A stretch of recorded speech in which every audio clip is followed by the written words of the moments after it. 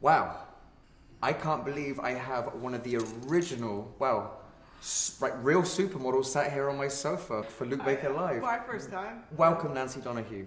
Thank you, Luke. Nice to see you. Where would you like to begin? Would you rather like talk about from where you were born or to where you were discovered?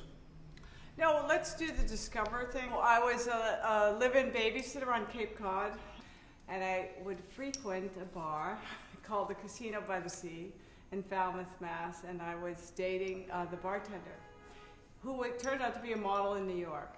He modeled for Mademoiselle, and so when he would go back in the fall, and Mademoiselle always did a college issue.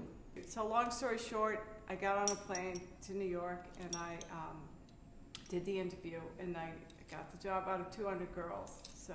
Oh wow! Out of 200 girls. 200 girls. I was one of 10, and then I got that cover, and then they gave me the contract to do 10 covers. These days, you never get contracts. Well, I don't believe you get contracts for a magazine cover. Was that a different thing back then, where you'd get a contract with a magazine? Yes, because it was all Condé Nast. Yeah. So the girls that did Mademoiselle, you couldn't do Glamour. Glamour girls didn't do Mademoiselle. Oh, okay. So, okay. And then you graduated to Self, and then you graduated to Vogue. So that was the way you. Oh, there was a system. Oh, there was a system. Oh, sure. So I was a Mademoiselle girl, so I couldn't do Glamour. Maybe I did one issue of Glamour, but all the Glamour girls, like Kelly Emberg, never did Mademoiselle. Oh no. No. So when that all started, you didn't have an agent or anything at that point. All right, so this is a great story. Yeah. So I'm in Patrick Demarche's studio shooting with Mademoiselle. Just come down from Boston, and Joey Mills is doing the makeup, DDA's doing the hair. Oh wow, did he? Yeah, no, fabulous. And so Patrick calls John Casablanca, or Jeanette, who was John's assistant. This girl, because Patrick said, "Nancy, do you have an agent?" I'm like, "No, what's that?" I didn't know what that was. And so Patrick calls John right away. He says, "This girl has no agent. You better get your butt down here," basically. Wow. So he sends his little person down, and then they wine and dine me at Demarche restaurant. Sweet. And then I signed on with John. Lovely. And John had me, Janice, Kelly, Kim, Esme, Iman. Oh wow! So he had the girls. He had the top of the top. No way. Yeah, to start, and then. Yeah. So listen, you've been photographed by some of the most prestigious photographers in the world. Like you're talking Helmut Newton, Avedon, like Irving Penn. How was it to work with them? And when you did work with them, I'm sure you had your favorites and maybe some that were more harder to work with. But were you the star? Were they the star? Please. So for guys like Avedon, Penn, Helmut Newton, they were the star. Oh, they were the star. They were the star. When you walked into studios like Arthur Elgort, you were kind of the star, but he would really put you through the ringer. So you had to really perform for him. You had to jump. He wanted to show. Oh yeah, you had to be that girl. And if you didn't jump, or you weren't elegant enough, or you weren't the ballet dancer type, forget it. Oh really? Oh yeah, no, he was tough, but you know what? He was a great teacher, so he taught you a lot. Who was your favorite to work with as a photographer, or someone you worked with regularly, like you just got on with, you went in there, you know what to do, like for them? Well, there are many. Patrick Demarche was wonderful. He was so great to work with. He always made you feel great. He was good. Probably one of my favorite though is Dennis Peel. He really was amazing. He really got me. Eric Bowman was phenomenal. He did a lot of my Vogue covers for British Vogue, and he got me. And he was very nurturing to me. Lovely, lovely guy. Who was major, but like was a nightmare to work for? Like where you were nightmare to work for. Well, Bill King was also a very good friend, but he could be a nightmare to work for. I mean, he made you work hard with the fans going. I'm jumping nonstop, smiling, jumping nonstop. He was crazy cuckoo. I mean, I'm just curious, how hard can it be to do that all day though? You want to jump it? You want to jump? I'm just curious. I always wonder because I look at these girls and I'm like, how hard is it? No, it's freaking hard, especially if you don't want to do it. If you're not in the mood. Oh, if you don't want to do it, but you're getting paid. Yeah, well, you got paid the other day for a job, right? True. All right. All right. Thank you. Thank you. Thank you. Doesn't matter how much money. It's still hard to do all that. Right. Of course. No? Of course. Yeah. Okay. This is just like a random question, but I like just to ask, as it is always. How did it feel to be on the cover of a magazine like Vogue, American Vogue? Like, I mean, if it was me, I would love to be on the cover of a magazine. Like every month, I was on a cover. Every month. Every month, I was Just on like a cover. that. Oh, okay. I didn't know, because I never aspired to be a model. I was going to be a secretary. Oh. If you're on covers all the time and you're doing like Vogue and Bazaar and like just for the world, is there sometimes, obviously you were a very recognized face. Right. Is there sometimes when you didn't want to be recognized, where you wanted to be anonymous, where you just didn't want to have to, I don't know, like... Sort of hide away. Well, the thing was, when they see a magazine, you're covered in makeup. And when I went out every night, I had no makeup on. So a lot of times, yeah, they'd see us and stuff. But it was a different thing back then. Right. They don't know. It wasn't like it is today. So at the end of the day, when you finished a job and your hair and your makeup and everything was done, you're looking amazing, you would want to put it up and take the makeup off and go out? We always did. Same girls today. That's what they all do. Sometimes I do something really amazing, and afterwards, as soon as the job's done, they put it right up. And I'm like, why are you doing that? Like, they're like, we're done. The job's done. I'm like, all right, okay. I know, it was very rare. There were very few girls that went out with their hair and makeup on. It just looks back then that everyone was like done. I splurged on maybe beautiful shoes and maybe a cool like a Ralph Lauren. I remember Ralph Lauren red bomber jacket with blue mink fur. And I gave it to a best friend because I was in a different world. I Yeah. said, here, you want this coat? That looks really nice on you. Here, take this $5,000 coat. Oh my God, really? Oh, sure. No, I gave away a lot of things at night, yeah. Well, we're going to get to all that exciting stuff. I can't wait. How was it, though, to be a young girl, like, you're suddenly getting booked for covers of international magazines, you're flying all over the world, you're living out of a suitcase, and not only that, the money that you're bringing in. Was it a lot for you, Nancy? No, it wasn't. It's a ton of money. I mean, as a kid, you know, you think you know everything that's right? So my uncle is in finance. And so I said, no, I'll take care of my own money. I'm 20 years old. I was making a bootload. Right. But I thought I knew it all. But thankfully, a boyfriend that I had at the time, actually my son's father, said, no, we're taking some of this money and putting it straight away because I was blowing through it. Oh, you were just going right through it? Oh, sure. Oh, yeah. Going right through it. But also, at such a young age, I mean, sorry, 20's still young. I know how the business is, but like, when you're on planes and like you're on your own a lot as well. Like even a lot of the models that I work with as a hairdresser, they always telling me like, Luke, I'm on my own all the time. I've got friends, but I'm on my own a lot. I'm living off a suitcase. I'm here, there every day. They're like, it's not all what it's cracked up to be as far as that goes. Like other than like the gorgeous parts, but there's a lot. Yeah, like... No, but I remember going to Rome for a bazaar. I mean, they would work us from morning till 10 o'clock at night, 12 o'clock at night. Oh, wow. Oh, no. It was... Doing the collections in Rome was a lot of work. It was tired. We were so exhausted. Really? Oh, yeah, no, it was unbelievable. But the funny thing was flying to Paris, and then I remember one time I was there for Vogue, and we got in a row with somebody. My boyfriend maybe attacked another model. I had to get out of Dodge. So I called up and booked the Concorde. Boom. Okay. Oh, you just booked the Concorde like that? I'm like, I have to go now. Just like that? $5,000. But you could just do it like that, like. That's what you did. It was crazy. It was fun.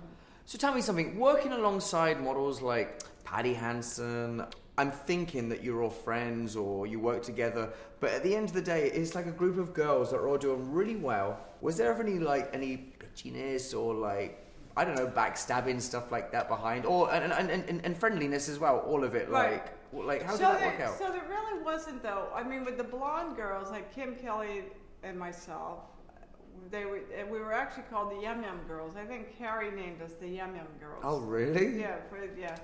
But it really wasn't. It really wasn't. There's only one girl that said to me, she said, can you just give one of us a cover? Can you just like, is it our turn now? And I said to her, I just have no say over who gets on a cover. I mean, if they pick it. That was only one time. But most of us are just like, hey, you know, whatever, really nice.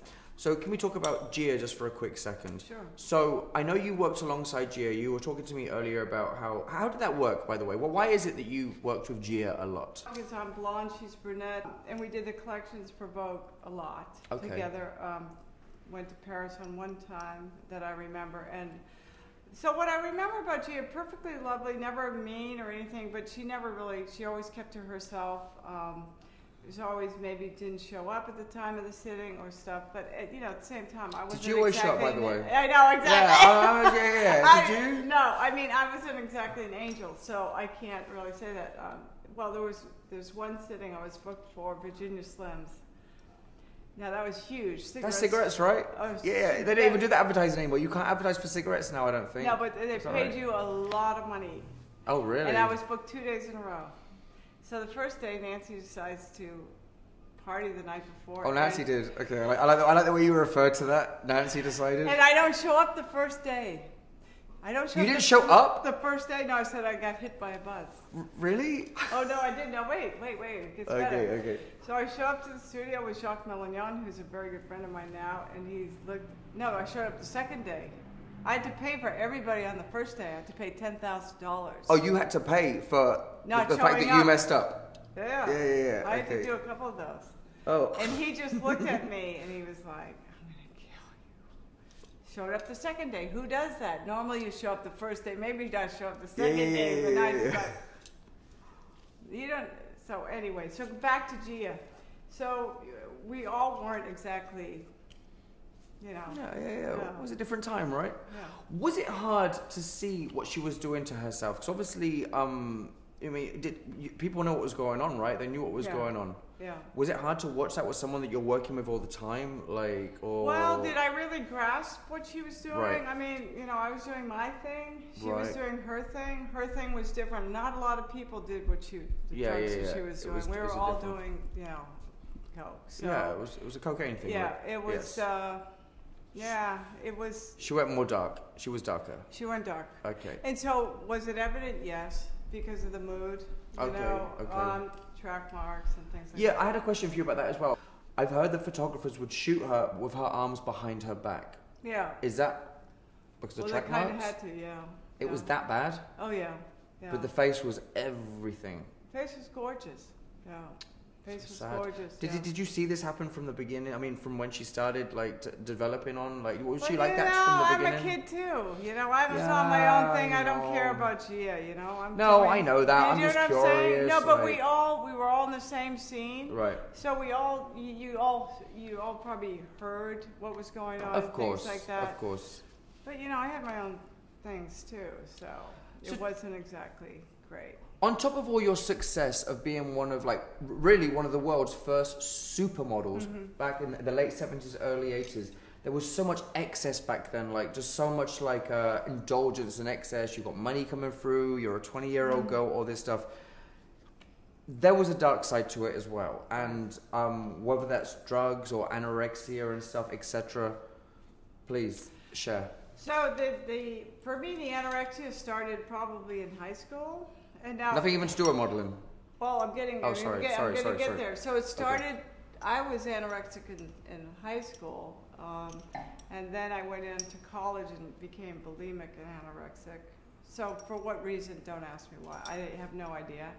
So then when I was discovered as a model, we came to New York and we discovered cocaine. So of course. This is easy. So I cured the anorexic bulimic. I didn't do that anymore. But, then you went to the cocaine. So that was sort of although I never had trouble with my weight, it was just, you got into it, it was cool, you liked it. And you liked it. It was bad, super bad. Okay. Yeah. Okay. So I remember one time going home for Thanksgiving and I was really skinny and I was really yellow. And my mother took one look at me and she said, you know what, you're not going back to New York unless you get it together.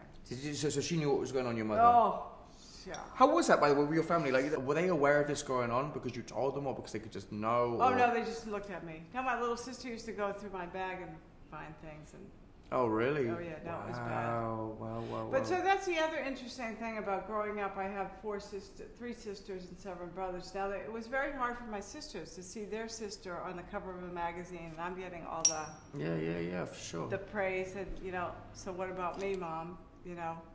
So to this day, we still talk about it. Was it difficult for them to see their sister on the cover? It was cool, but it was still hard for them, Of course, their I'm sure. sister doing all this stuff. Now they've come to grips with it and we're really cool about it, but it wasn't fun. But it's taken a while for that even to happen, like for them to get grips with it, like. Yeah, for sure. So Studio 54, I can't even imagine how that was, but obviously I know that you were a regular there. Yes. Can we please talk about that a little bit? Steve Rubell, Ian Schrager, you, them, even walking through the door. Did the doors just open up to you when you walked by? Yeah. No, they did, because fancy one. Tell me. No. Because they knew who was who at the time, so who was on all the magazines. So those guys knew. Okay, so then yes, it's automatic in. You're automatic in. I was with Jeff Aquilon at the time, who was a pretty hot guy, and Steve Rubell was crazy good. I mean, there were the bowels of Studio 54 that nobody would even imagine what was down there. Everyone says it's crazy. Studio 54 was crazy, but I'm thinking to myself, I'm crazy and I do some crazy shit, like, and I've been to some crazy stuff, but they're like, you don't have any idea. But I'm like, how different could it be? It's music, sex, drugs. They're all things that I've done. Like, I'm just like, it's... Well, probably, things that you've done, but you're in an open city. You're in a club, and there were special people who were only allowed downstairs, which I was down a few times there. So it was amazing. It was dancing, fun, poppers, Oh, really? Diana Poppers Ross. as well? Oh my God, amazing. Your story's been really great. And the thing is, since your prime time as being like one of the original supermodels, which you really are, what has happened since your prime? Like, what has happened after all of that? The cocaine, the great covers, you having a great career, money, blah, blah, blah, blah. What have you done? I mean, what have you done? What has developed since then? Okay, so just to go back to the drug stuff. So I did. Oh yeah, sorry. No, it's okay. So I did have to go through 2 rehabs. It wasn't an easy out. So, as a matter of fact, my mom brought me to the first one. She took you to it. Yeah, and then the second time I went, I went myself. So that was hard stuff to get over. So then I left New York, and then I went on to become moved home with my son, and then I needed something to do. I wasn't modeling anymore, so I went to culinary school and became a chef. Oh, wow. Yeah, so I was a chef for 10 years. Then I became a personal trainer because I had to, after making, $5,000 a day to $8 an hour, it's okay? So I had to figure it out. So then I became a personal trainer as well. So I was a personal trainer and a chef at the same time. Went on to become a fitness director, and now from that job, I'm an entrepreneur. I have my own business now. Do you miss it? No. Would you repeat it? No, absolutely not. Would you have regrets?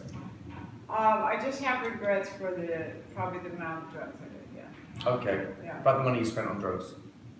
Yeah, but thankfully I saved a lot of that. Smart girl. That's what's up. Yeah. That's what's up. Yeah. Oh my God, Nancy, lovely. Mwah. Thank you. Thank you.